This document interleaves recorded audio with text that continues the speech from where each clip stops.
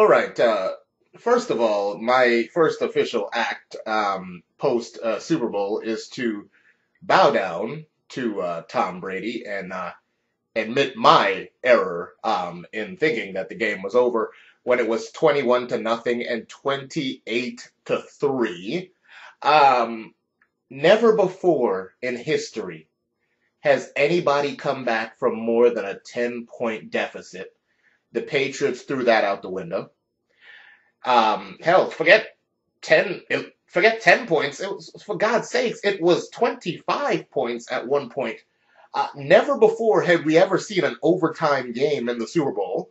The Patriots took care of that. And Tom Brady, at the age of 39, waits to the age of 39 for his most defining moment. I mean, look, everything that he's done up until now has been awesome, but now at the age of 39, this is what people are going to remember.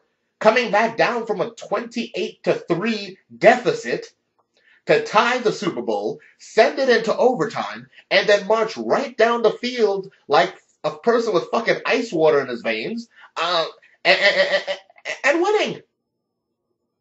Oh my God, did this just happen? And if you're an Atlanta Falcons fan, my God, I'm not even going to get to the Falcons right now because the devastation must be incredible. Okay, it was 21 to nothing. I was looking on the internet. There were Patriots haters all over the internet, saying all kinds of shit about the Patriots. Yeah, all their haters were in full force on the internet when the Falcons were up big. And for the Patriots to come back and now silence everybody. 5-time Super Bowl champion, Tom Brady. 5-time Super Bowl champion, Bill Belichick. 5-time Super Bowl champion, Robert Kraft. Roger Goodell, you could kiss my ass. 5-time Super Bowl championship coach and quarterback and owner. What? This is going to be one of the most incredible stories ever in Super Bowl history because nobody ever comes back from that kind of a deficit. 28 to 3. Oh, holy smokes. And they got it in overtime and just took over. That was insane. Tom Brady just couldn't be denied at that point. They needed that 2-point conversion.